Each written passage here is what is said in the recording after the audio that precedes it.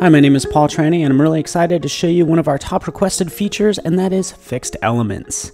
Because sometimes when you extend an artboard to make it scrollable, you probably want to be able to pin or fix elements into place so they don't scroll off of the page or the artboard. So now all you need to do is just select the element you want to stay in place and select fixed position. Now when I preview this, you can see I have a persistent header in this case, while the rest scrolls.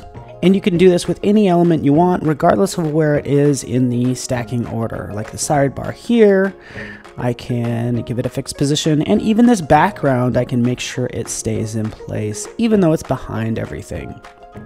Sure enough, everything stays in place exactly as expected.